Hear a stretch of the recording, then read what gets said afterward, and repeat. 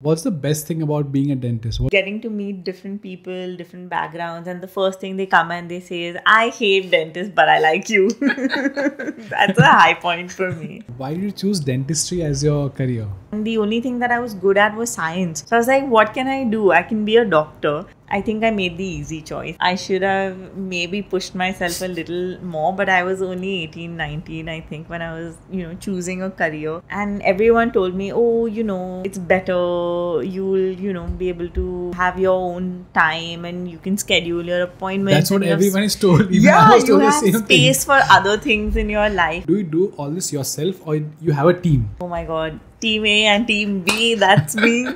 That's it? That's it. I do everything, the entire process, and I've made each and every piece by hand. Exhibit A, basically proof of something, when you want to back an argument and there is proof, like just in slang, my friends are really cool, Exhibit A. Got it. So Exhibit basically proof of my creativity, despite me being from hardcore study background. Hi everyone, welcome back to a brand new episode of the MADtherapy Sessions podcast. Our guest for today is Dr. Shahzeen Porbanderwala. She's a clinician based in Mumbai who loves treating kids. Dr. Shahzeen is also the founder of a cement work startup called Exhibit A. The audio podcast is available on Spotify and Anchor. The links to that and the description down below. Drop a like if you like this video and consider subscribing if you end up loving it. And also don't forget to comment down below your thoughts on the podcast. Till then, enjoy the episode.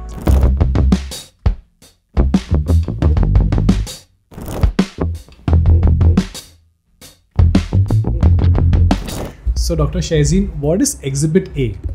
Exhibit A was basically my creative outlet in the lockdown where I was not doing dentistry and I was bored. My husband was in one room quarantine and I needed a hobby. So I just happened to watch videos and I did a small class and I was like, wait, I'm so familiar with this material. I have to try it. And that's how it came about and I started it. Is it similar to the ones you use in dentistry? So we use dental stone and we use dental plaster. Like when you said it's familiar, so it's familiar to what? So basically, I started with our dental mixing bowls, spatula. So I was like, wait, okay, I can do this. Okay. It's similar to mixing for a cast and I was pouring in a mold. So it was exactly the same procedure. The only thing that I did differently was add colors and do the finishing and use a different material and basically just explore. And that's how Exhibit A came about and that's why I'm working with cement. So how did you come up with the name? I mean, it's a very unique name. Yeah, Exhibit A basically, first of all, I found it really cool. I'm going to be very honest, but it's basically proof of something, when you want to back an argument and there is proof like this, like just in slang, my friends are really cool, Exhibit A, Got it. So Exhibit A was basically proof of my creativity, despite me being from such a, hardcore study background. Understood. Yeah. So yeah, that's why Exhibit A came about and I loved the sound of it. So then how did you start it? How did you this whole venture?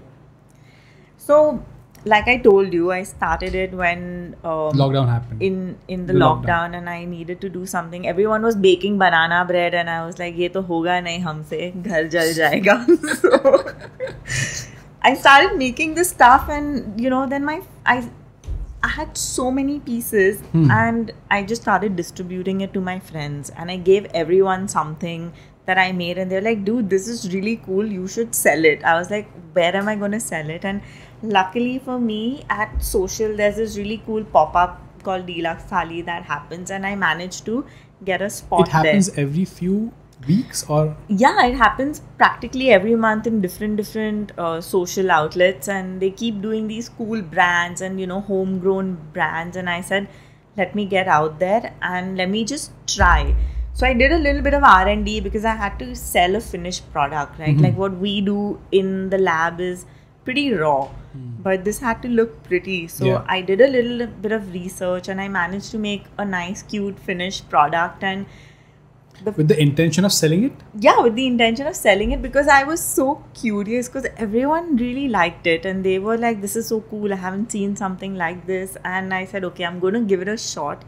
And me being extremely shy, which I don't seem to be, but it was a really big deal for me to get out there and, you know, talk to people and explain to them what I'm doing. But it was a great experience. Like putting yourself out on the public platform and on social media. Yeah, I still struggle with it. It's a different ball game altogether. It's a different ball game. I still struggle with my Instagram. To be honest with you, I've made over 200-300 pieces, like a ton of pieces. And what I've put up on my Instagram is barely a fraction of it. And I'm still struggling with making reels. I'm totally lazy. And, you know. Because the products you have deserve reels, and you know, it deserves to reach out to a wider audience. Yeah. Because they're really, really cool. Thank you. And something, it's a unique thing, and it's for different purposes, for decoration, for gifting purposes.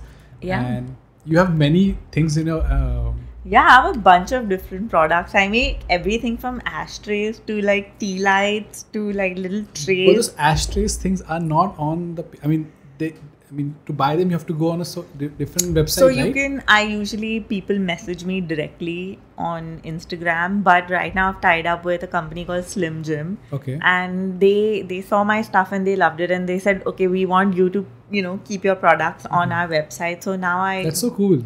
Yeah, that was really cool. That was a highlight for me. And now they have an entire, you know, online store with my stuff on it. So for me, that was a win, like that's a big flex. That's the beauty of it. Like when you start something on social media, you don't know who will get associated and where it will, like, you know, take you. So do you do all this yourself, or you have a team? Oh my god, team A and team B, that's me. That's it? That's it. I do everything, the entire process, and I've made each and every piece by hand.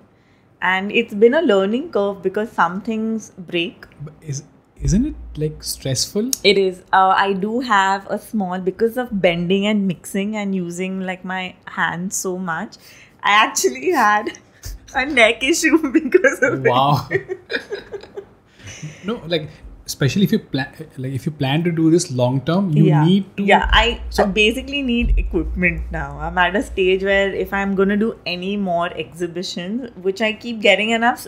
For this month, I had to stop because I was feeling dizzy, and then the doctor told me, because you're getting a spasm in your neck, you're getting dizzy, and I was like, okay, I need to take a break and fix this and then do more exhibitions, because I go all out. Like I make like 200 pieces and it's a lot. At one go? Yeah, I take like a month. But do you plan to hire more people? Is it in the plans? You know, my plans are very different for Exhibit A right now. I'm not going to hire. I think I need equipment more than anything. Like, you know, just something to mix, you know, like a blender attachment or something like that. But no, I'm not going to hire people. I have everything in-house. My logo was designed by my sister. Oh. I gave my husband the printing work. I said, I can't do this. You have to do this. Otherwise, I'm not going to have, you know, a logo and a... But what are your reasons for not hiring people? Because it was so small and it's so intimate, right? It's so tiny. Like, people will call me and be like, okay, I want this color ashtray, and I'll make it for them. And when I'm exhibiting, I do a lot of stuff. But otherwise, it's a part-time thing, you know. It's just my creativity and the time that I get to switch off from the world. Because my next question was that, do you plan to do this full-time, or is it still a part-time thing for you? It's part-time. If you like my stuff and you want it, I'll make something for you. I enjoy doing that. But do you plan to go full-time anytime soon? I haven't thought about it, but right now, no. Okay. But I keep doing it, right? Because I have friends who will be like, I want this and I want that, and I keep making stuff. But it becomes full-time during an exhibition for me. Okay. But otherwise, it's not full-time. Do you plan to open a physical store? No. Or I would like to keep it online and so you intimate. do everything at home? I do it on my dining table. I've wrecked my dining table. Don't you need more space, because your orders are getting... You know what? Actually, it's not too bad. Like, I'm a little organized, which helps me. And when I have a lot of pieces, my table is full, and I employ my darling sister to come free labor and help me with everything. She's been a great support system, so I don't hire outside help at all. Like everything is And you don't made. plan to anytime soon. No, not really. Like I want to see where this goes really. I just started it a few months back and the response has been pretty good. But for me, it's art therapy more than anything, Got you it. know. And I give it to people that actually enjoy the pieces or respect that creativity and the place that it's coming from. So for me, it's not just a product, you know. But like, you know, you have set designs, or is it customized? I mean, every design is different, or you have set designs and then in that people can, you know, pick and choose and customize according to their liking. The beauty of this is I do have a set shape, which is the mold that I get, right? Okay. But within that, I can do any color combinations. I put gold foil, I have a matte finish, I have a gloss finish, and it's usually each piece is like a snowflake. It's always different because when I'm pouring it, I don't know how the colors are going to play out. You know, there's very little control I have. Yeah, so sometimes the patterns are different, you know. What if a customer wants the exact same pattern? You can't do that? I'm not going to do that. I would not even try. I wouldn't even try because there's no fun in that. Like I can, even the colors, sometimes they play out differently and they form their own patterns. So I would not say yes to. So every product is unique. It's unique. It's always different in terms of the color and the patterns. The shape, of course, depends on the mold.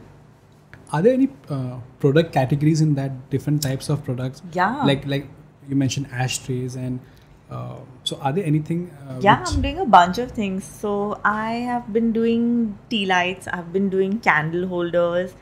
2-3 different types of ashtray shapes, a moon tray, a sun tray, and a capsule tray. So that's my inventory for now.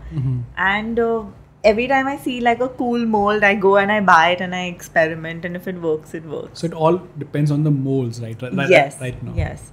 And some molds work, some don't, you know. So it's a hit or a miss. So I have some, you know, useless molds lying around my house also. And how do you sell them? It's an online thing only, or? Yeah, I mainly focus on Instagram, and right now it's the website that's taken my stuff. So those are my primary. You have your own website? And word of mouth. No, I use the Slim Jim website. Got it. But it's word of mouth and people just come to me, you know. They've seen my stuff and they've followed me on Instagram. It's small, but it's all very organic and you know. You have Deluxe Thali with you? Yeah, I've done 3 with them. And I had some other offers from other exhibitions, which at that time, I just could not keep up, you know. So I said, I'm going to take a small break and then I will, you know, come back and do it. And that's the beauty of having this homegrown thing, right? You can take your time with it. Yeah. And so what's your favorite design or work out of the bunch? Oh God, I made these really cute mini bowls with a lid. And I used to find them extremely fascinating. And like, I think I have one in every color now. Those are my absolute favorite. Any favorite color in that? Oh my God. Can I tell you very honestly, I love white. White. Plain white with like gold. But every time I do a color, it becomes my favorite color. So if you do white products, do they get discolored or anything? No, like that? because I coat everything with like an eco resin. So I double coat all my stuff. So to some extent they become water resistant, heat resistant, and you just need to wipe them. So to some degree they're stain resistant also. Yeah. So because I was going to ask you that, what is the whole process of making one? Oh my God. It's an elaborate process. Just an overview. No, it's pretty simple actually. You mix the cement, you get the colors in, you pour it in the mold and you wait for it to dry. Okay. Right? I know it sounds simple, but it's quite a process because it's hard. You're working with your hands. True. And after it dries, I demold it and I cure it. So I leave it in water for as long as I possibly can. Then comes sanding, just final checks, coating, double coating. So it takes a long time to do this, while in one sentence it sounds pretty easy. It's not that easy. And what has been your family's response to this? They were Especially shocked. your husband. He comes out of quarantine and he's like, what is all this in my living room? And I said, well, I went a little crazy to know what I was doing.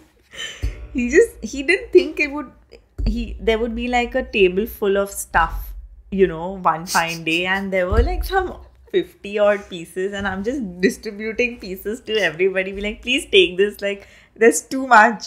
And he said, okay, wait, stop it, why don't you sell it, because it's really cool, and see what the response is like. And I did it mainly as an exercise for me to get out there, because I told you that I'm not very out there, right? So I needed to use this as a learning experience, and I think that was amazing. It was like a gateway for you? Yeah, and it was definitely for me. Mainly, I thought it was such a big lesson to learn, right? When you have your own product and you have to sell it, and what are the difficulties, and like you manage all of this podcast on your own. That's exactly what I do from start to finish. I'm the whole and soul, So it was a really good mental exercise also for me to, push out of my comfort zone and talk to people and go to the exhibition and, deal with the challenges that come with it. So what was the reaction to the products you made finally? I mean, they loved it. Everyone has something of mine now at home. And my niece absolutely loves it. She wants something in every color. She's like, that's mine. That's mine. That's mine. I was like, take the store home. Any new product categories you plan to, start in the future? Actually, I'm continuously looking at evolving this. So one of the things that I have been thinking about is making a table. Actually, it's my dream project. I haven't come to it yet. A table? Yeah, like a side table, like a table. And that is my dream project. I've been studying it, but let's see when it happens, because I need some space, and I need to make my own. I may have to make my own mold and, also strengthen the material and all of that. So it's a lot of work. So I think that's a lot of R&D also. Yeah, that's a lot of R&D. So I keep researching and, trying to learn new things. But if it works, it's gonna be I think it's gonna be pretty great. But let's see. So where do you see Exhibit A going in the future? Where do you plan to take it?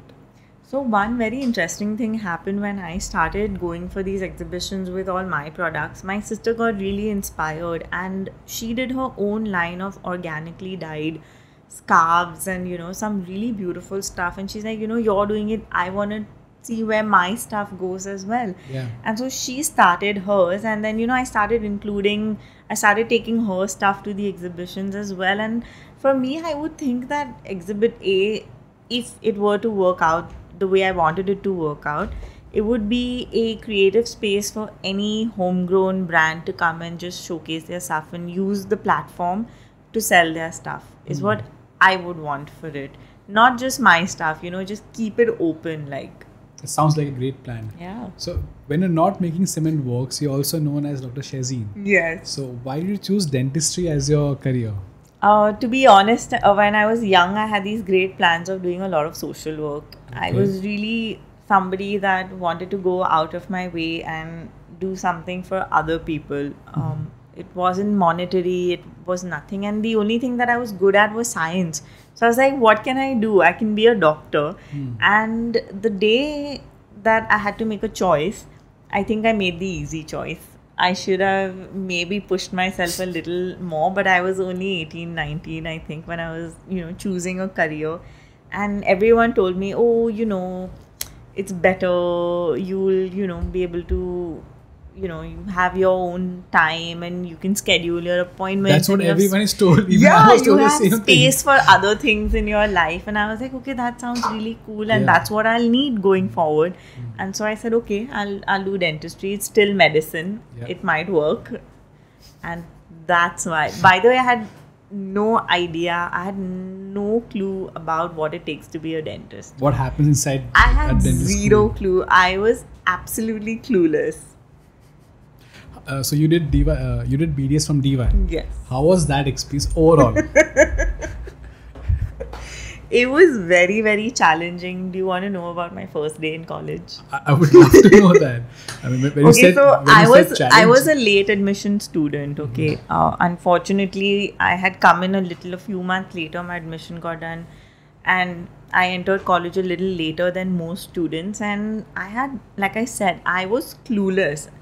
Right, I had just got a list of subjects, and I had got my timetable. I had my books with me. And I had to go for something called as anatomy. And so day one, I entered the anatomy dissection room, as we called it. And I had no idea, right, that you need this uniform and you need your badge and, you have to be a certain way. So I just walk in because it's my first day. I haven't got anything. The college was still giving me stuff, that you have to get this. And I walk in and I get pulled up by the teacher. So everyone's with on their respective dissection tables with their cadavers where everyone's sitting properly. And I come in. So the teacher's like, you, that girl with long hair, you come in the front. And I was like, yes, ma'am. She's like, you come for a fashion show or what? I was like, ma'am, I have no idea. It's my first day. You had a lab coat with you or no? I think I was wearing my lab coat, just my lab coat. She's like, where's your nameplate and why you dressed like this? Why is your hair like this? You've come for a fashion show. Now you start modeling. Start giving us all a ramp walk. And I was like, what? And I'm looking around. Everyone is staring at me. And there are 6 cadavers in that room. And I was like, you want me to do a catwalk for all the deceased? Was she serious? She was damn serious. She was mad at me. And then I had to explain to her that, ma'am, this is my absolute first day. And my stuff is, I still have to get a nameplate. And, this is my first class. That was my initiation into the life of dentistry. And from there on, it was just down. It was challenging. It was super challenging. To put it easy out there. No one had ever spoken to me like that. And I didn't think that I would be a med student and get, asked to do especially by the teachers. You would expect the seniors, but then... And then later on, I realized that, everyone was pretty chill about it. They're like, yeah, okay. You had to do a fashion show for dead people. It's fine. You'll survive. But you did that? No, I didn't. No, right? I just stood there. Yeah. I was shocked. I froze. But the very fact that she even said that was... Yeah. I was super judged and it could have been pretty simple that, excuse me, you're not in your uniform. You don't have this. So, the next time you come to class, you should have all this with you. Yeah. It was a pretty simple conversation. I didn't think that I needed to be pulled up in front of, 100 students and, just be humiliated for... So, apart from that, how was overall? I think because it's so challenging, it teaches you a lot of life skills. And that's what I take away from it, I take away life skills because you meet different kinds of people and you learn to navigate your way because in one college there are so many people, right? And everyone's different. Some are great, some are toxic. So you learn how to dodge the bullets. True. And, the faster you learn, the better it is. Yeah, the faster you get thick-skinned and you have to accept your fate. There is somebody out there who will not like you and will deliberately try to... You can't please everyone. I mean, you can't please anyone. Yeah, that's true. Anyone. There'll be a few good souls as well, but you learn to dodge the bullets, like I said. Any special memories you want to share with us from your undergrad You mean good ones or bad ones? One good, one bad. I think, I'll tell you the good ones. Of course, there was this, you make your friends and, you make the most of a situation. You're in the middle of nowhere. You're in Nerul. Yeah. So we used to go a lot and hang out at this one shisha place, which was a standard for us. We would go and chill over there after college. A really good memory for me, while it's a very toxic memory, was once I was getting totally harrowed by a teacher and my patient actually stood up and told the teacher. To the teacher. Okay. He said that she is your student and I can see that she's giving an exam, but you're continuously humiliating her for no reason. I've been watching this from the beginning and you have no right to do this. And for me, that was a really big thing. I don't... Yeah, like the patients, like, you know, standing the up to you. The patient could tell that, you know, what was happening. And for me, that is a moment that is forever etched in my memory, you know. One thing you wish you did more of in your UG days? Oh my God, studied. That we all wish for, but... Studied a little more. I wish I took the time to just understand what was happening around me and what I needed to do. I think I didn't know what... It goes so fast, like, you know, first, second. Yeah. By the time you reach internship and you don't know. Like, yeah, you look back and you're like, I don't know how I survived this. And maybe I wish I knew how to survive this. Like, if I had to take any tools now, that's what I would take back with me. You know. Any lowest point you'd want to share with us? About college? Yeah, like oh my one. God, there are tons, yaar. One. Just one. Oh gosh. I mean, you know, I was so stressed before every exam. I had a pattern. I would be sick. I would be sick before every exam because I was so stressed. I remember writing my first paper, and at that time we had to write in the basement, okay? And so they were cooking egg burji there, and all the smoke is coming in the and you're writing a final exam paper. And as usual, I was sick, so I'm drinking Glucon-D and I'm powering through it. Yeah, I mean, for me, those were really stressful moments. I think. But you have sailed through them now. Like, you know? Yeah. I barely survived. I know. I barely survived. I don't know if it's this tough for everyone, but for me, it was like I said in the beginning, it was very challenging. I think it is, but it's different for different people. Yeah. For some, it's academics. For some, it's just like, you know, going out of your way to talk to people. Yeah. I know people in my class who have not spoken to another person at all. There's a girl in my class who has not spoken to anyone ever in the last 5 years. Only when it comes to any exams or anything. So for her, the challenge would have been just to muster up some courage and go and talk to people. Because it's such an intimidating environment, right? It is highly competitive. It is highly stressful. And to top it up, there are people out there who are just waiting to like... For a downfall. Yeah, for your downfall. And I would say that there are, you know, people who... I mean, they have your marks in your, you know, in their hand. So you have to be a little wary, right? And you don't know why they're going to pick on you. There is no reason. Like, imagine sitting in class, and I told you this story before the podcast, but I can share it if you want.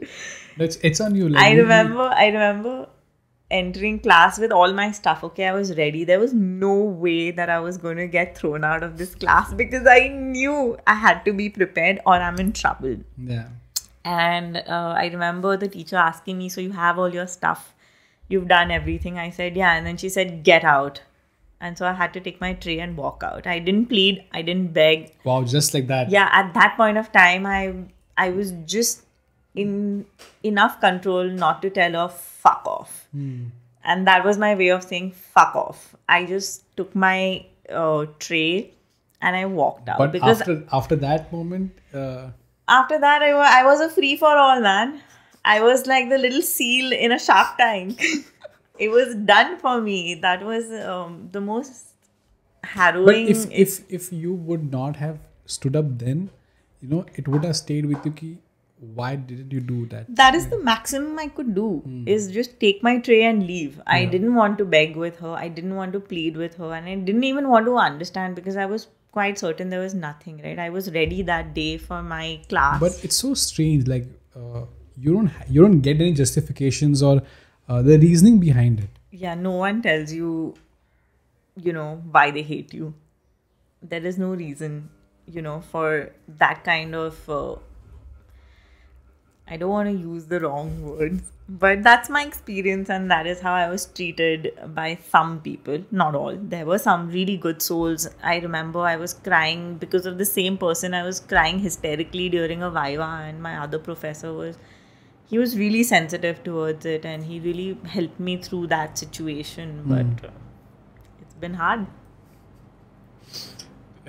I think every student in dental school will have a story similar to yours, but not everyone, has the courage to either stand up or talk about it. They just take it, and they keep taking it until it.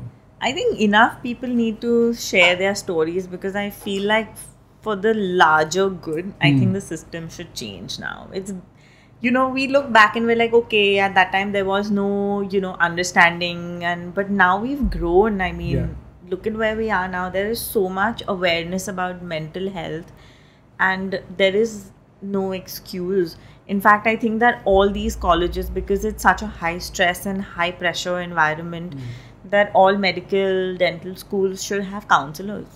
They should, So according to you, apart from having medical counselors, what changes would you like to see in a dental school?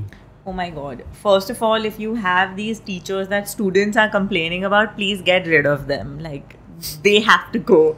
Because some of them are really mean. They're not adding any value to this system where we, for our country, want to churn out good doctors. They're just toxic. Right? They're just toxic, and quite honestly, they are not even teaching you the right stuff. There are teachers out there, like I remember one teacher who was teaching us a small bit in surgery, was telling us in Marathi, ikde cut takaitsa and stuff like that, and I was like, मैं notes कैसे बनाऊँ इसका? How do I make notes, and how do I apply this in my examination? So I think there needs to be a little bit of, people in higher authorities need to hear the students out. We're not just complaining because, somebody cut 2 marks from our, answer sheet or whatever. We're complaining because this is real stuff, like, But there's a clear lack of communication between the high authorities and the students. Yeah, absolutely. Because they don't even come to know what is happening inside colleges. They have zero idea. There is I just want to say this. Like, I remember in our surgery department, we used to get thrown out all the time. But there was still a lot of learning happening in that department, right? If you've not studied, you get punished, which is an extremely fair deal. Yeah. We were afraid if you're going to bunk class, you're going to be standing outside class. I can understand those scenarios. But these were just not required, I can understand punishment. I can understand, all of that. But just... without justifications, just generally torturing a student. Picking on people. And, and you have your favorites, so they can do no wrong. And they know they can get away with it. That is why they still do it. The teacher that did all of this to me is still there. She's still there. And I remember, okay, I have to say this, I remember that we had actually, the students in my class had actually put out, like, they had signed a sheet saying, God, like, we can't handle this anymore. And this was, say, like 10 years back. Yeah, they went to the department heads and they were like, this is too much, like, we are not doing anything and we're being tortured, we're not learning anything, it's too much. But there was no action. And it's been more than 10 years, I think. So my basic thing is, I'm not trying to, abuse the institution or anything, but I just feel like they should hear the students a little more. Got it. I hope it happens. And I think many colleges now, at least the medical counselor parts, I'm seeing many colleges having special departments for mental health and awareness. At least DY has, that's what I know of. That's great. That's exactly what I would want. It's a sign of changing times now. I remember by the time I got in, ragging was completely done. So we were good to go. Our seniors were just having fun with us and, nothing major, nothing to cry about. Like, it was very chill. So that was one change that happened. But I think that this should have also happened. It will. Eventually it will.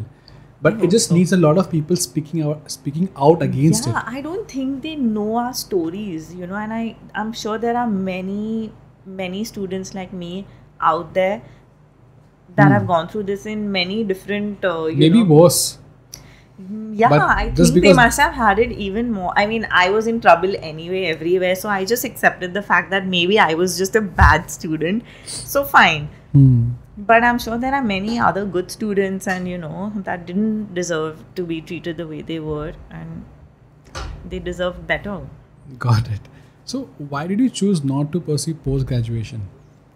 I think I wanted to for the longest time, I'll be very honest. For the longest time, I wanted to. And then as time went by, I just decided to. First, I decided to start working and see, because I didn't know what I wanted to do in PG. And as I went forward, I decided that maybe when the time comes, I'll do it. And that time for me didn't come.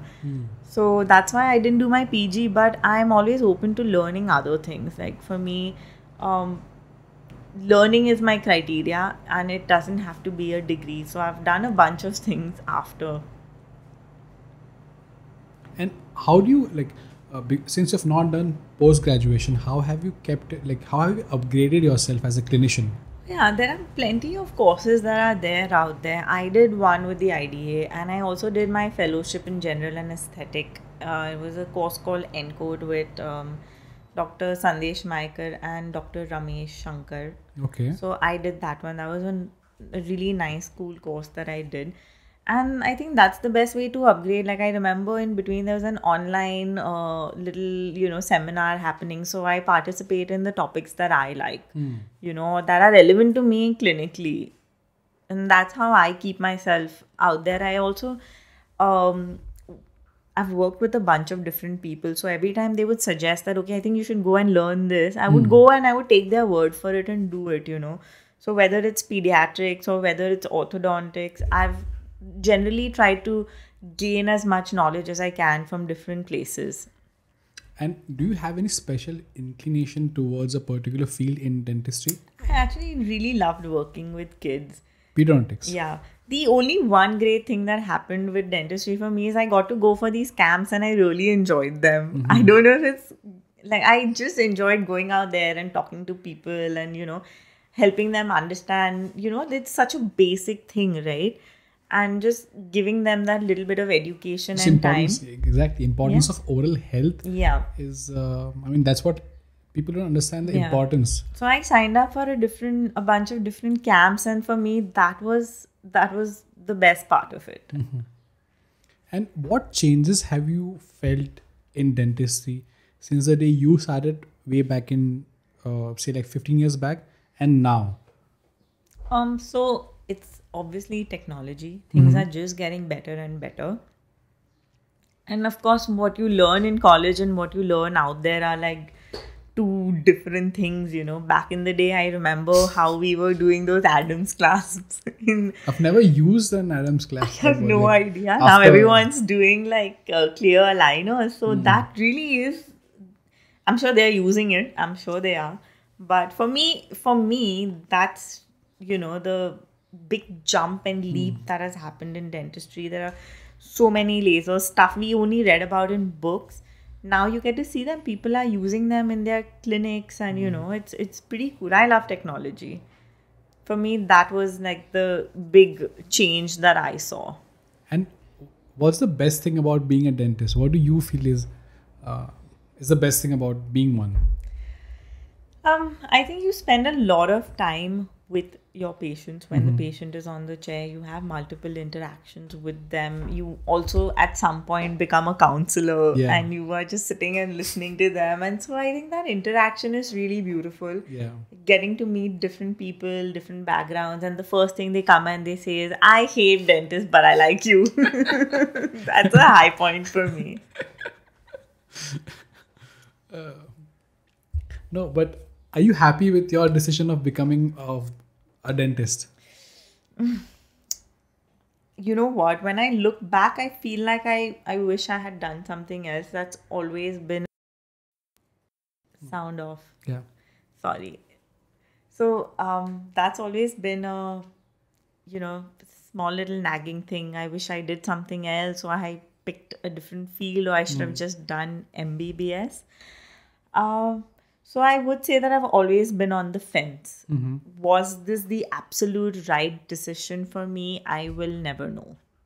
I will never know. But it gives you tools, and you work with those tools, and you try to make the most of it. So that's where I am right now. And I've, of course, given myself the space to be creative.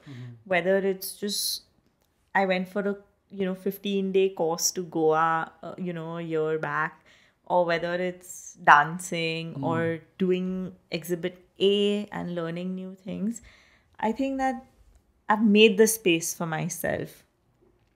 And I wanted to ask you, how important is the role of having a partner who's understanding when you have dentistry and another thing going on in your career?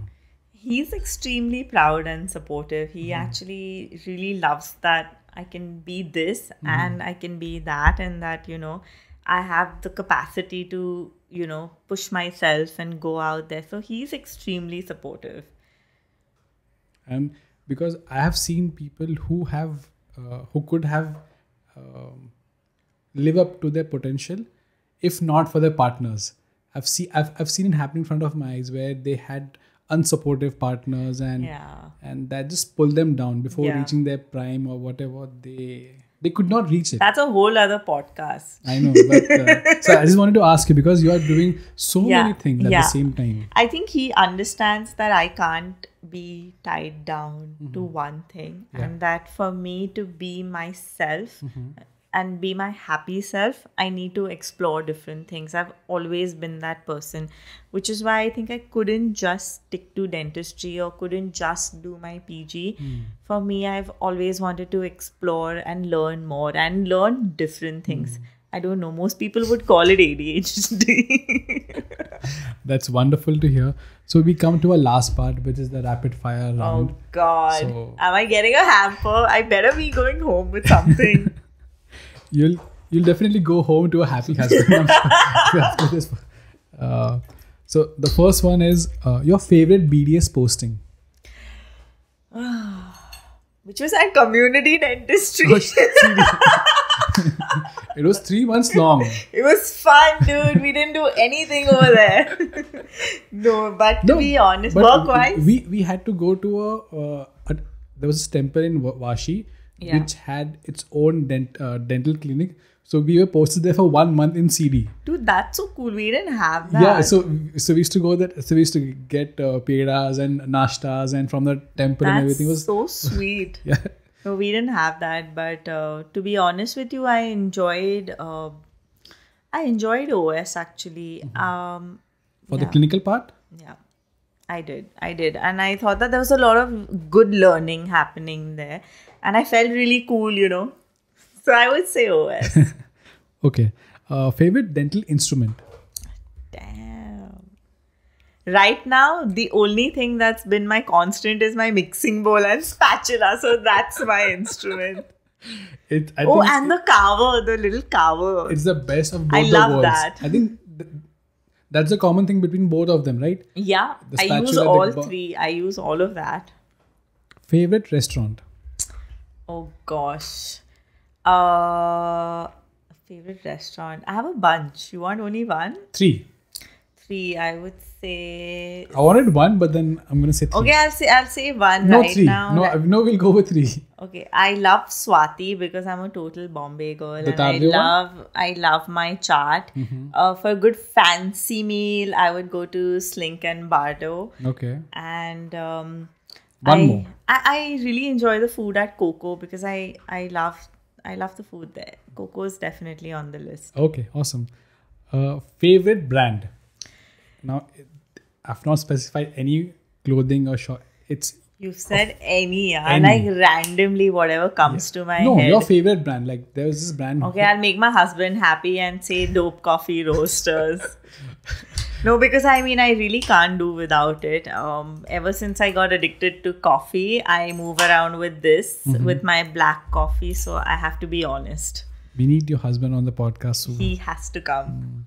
Working as a dentist or working for Element A? Exhibit A. I'm sorry, Exhibit A. Exhibit A. Actually, it's a very tough question, Working. yeah, Arib. I said working, not... Then Exhibit A. Because I'm my own person. Yeah. 3 things you don't leave your house without. Coffee. Coffee by? Coffee by Dope Coffee Roasters. There is dark matter. I brew it at home and I need it. It's with me all the time. So yeah, my coffee, my chakna. I carry like seed mix with me because I'm always hungry. So I always have like some khana with me. That's true. Yeah, and my keys.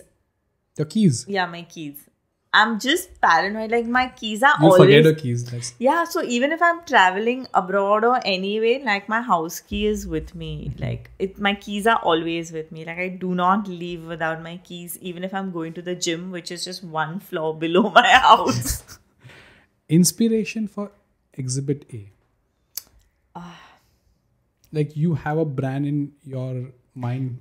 I mean, you want to take... I don't have the name, but I was doing this little online course, and there was this Spanish brand that was working with concrete. Okay. And that is really the inspiration, and that is really the level that, I look up to. Like they make stuff for like, park benches, and they make all these really large scale concrete stuff, and that's my inspiration. Got it.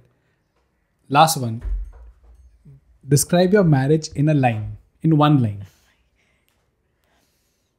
one line? Can be one word, but... Oh God, friendship, I would say. But that's one word. That's one word. I have only a word for it. Because it really, it includes everything that I would want in a partner. Like, what do you expect from your friends?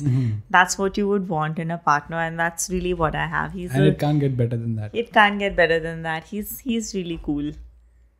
Thank you, Dr. Shahzeen, for coming on this podcast. Oh my God, you can stop calling me Dr. Shahzeen, and thank you for having me. I didn't think I was cool enough to come on this podcast. No, we thought we were not cool enough for you to ask, but then here we are.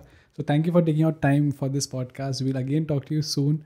We have many topics to talk on. Yeah, I want to come back. I think this was such a fun and great experience talking to you. And we'll see you soon. Thank you. Yes, thank you. How was it? It was good. Yeah, it was good. How did you feel? I felt great.